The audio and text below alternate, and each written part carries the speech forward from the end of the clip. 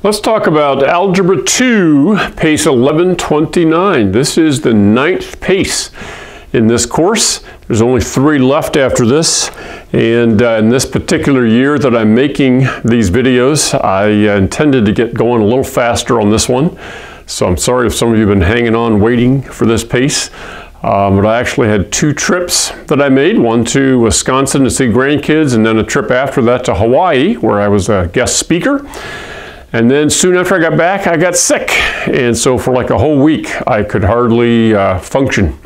So I am feeling better now, and we'll try to get the videos made for this pace as quickly as possible and then finish out this course. I think we're going to finish this goal. All right, woohoo! Now I'm going to give you a heads up, all right, for you students working through this pace 1129, and make sure your teacher or your parent knows this as well. There are a lot of formulas in this pace, and sometimes they say you need to memorize this formula, memorize this whole page, and I don't think that is a reasonable expectation, all right? So I would recommend that you have a notebook or note cards and that you write down the formulas that you are going to need as you work through the pace, and then refer to those while you're doing the checkups, the self-test, even the pace test. You're just looking at the formulas, okay? So right away, first pages 2 and 3 here, we have a formula that we're going to use, and there is a gray box here.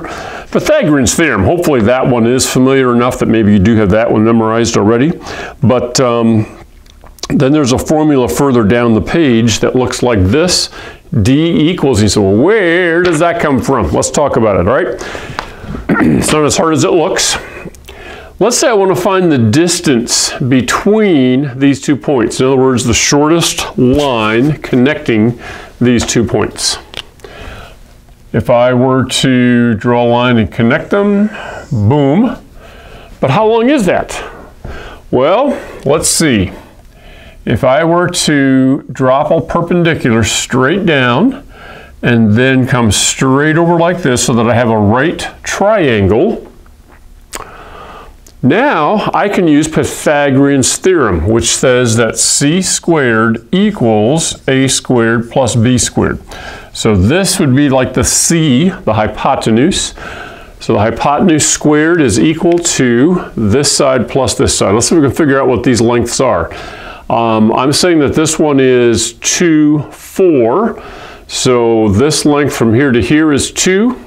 And then from here to here is negative 3, so 3 plus 2 would be 5. So this length is 5.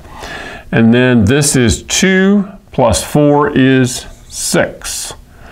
Okay, so that length is 6. So to solve this, I would plug in and get 5 times 5 is 25, plus 6 times 6 is 36. Add those 2 numbers together and we get 61.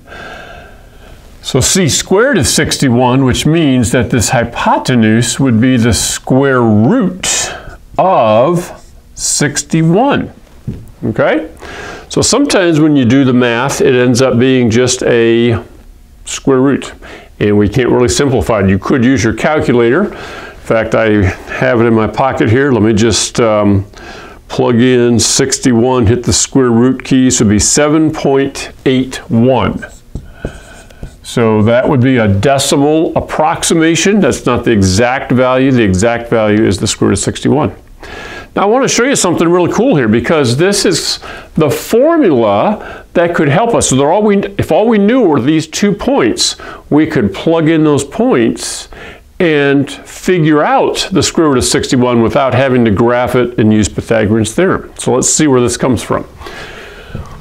Let's call this point up here x1, y1.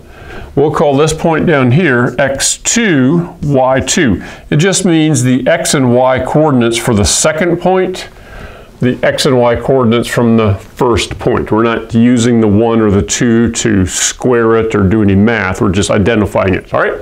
So I'm going to use this formula now that says if I take the x2 value, which is negative 3, subtract the x1 value, and square that, and then add the y2 value, which is negative 2, minus the y1 value, which is 4, and square that. So negative 3 minus 2 is negative 5. Negative 5 squared is 25. Negative 2 minus 4, negative 6. And then negative 6 squared would still be 36. Does that look similar? Look at that, 25 plus 36. And so the distance equals the square root of, see all of these, it's the square root of 61. Okay? They say, Mr. Anger, what if I wanted to make this one x2, y2, and this one to be x1, y1. Would that make a difference? Well, let's take a look at it here. If I started with this as being x2, I would say 2 minus negative 3, 2 minus negative 3, and then over here, I would start with y2, which is 4 minus negative 2. Look what happens. 2 minus negative 3 would be 5, and so 5 squared is still 25. 4 minus negative 2 would still give me 6. 6 squared is still 36.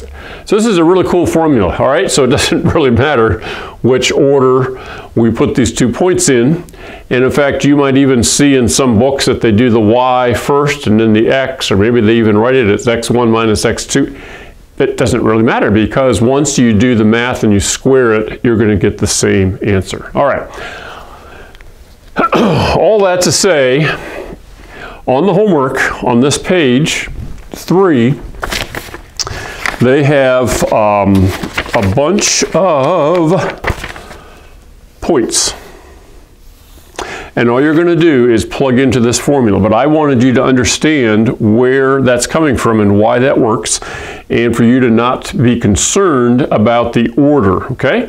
So as long as you're dealing with the x and the x and the y and the y, you should be able to easily get the decimal. And let's see, it says leave radical answers in simplest form, then give the approximate answers to 2 decimal places. So they want you to give 2 answers.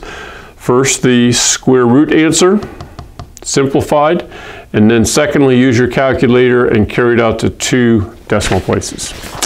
All right, have fun with that, and we'll come back and talk about circles next.